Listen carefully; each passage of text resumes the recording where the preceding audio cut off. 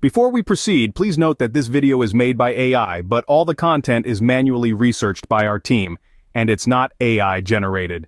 Here in this video, we will share the details for the Geforce Now error code 0xC1920006. The error reads, "There was a problem starting your session, try again." As per our research, the error comes when users try to launch the game, but the game will not start and immediately shows this error.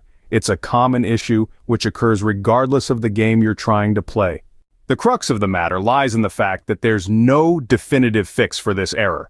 It's unclear whether the issue originates from the game itself or Geforce Now, but it's widely accepted that this error typically results from server-side issues.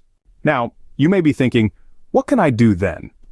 Well, the first step to tackle this error is to ensure everything is in order on your end. Check that your internet is functional and that there are no pending updates. A simple restart of your device and internet connection may also be the magic wand that waves this error away.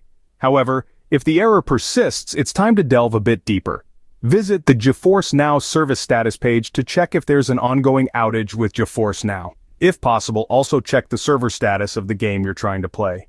In the unfortunate event that the error continues to rear its ugly head, the best course of action is patience. Yes, you heard it right. Just wait for a few hours. This error tends to resolve itself within that time frame. If it doesn't, then reaching out to Geforce Now support would be your best bet.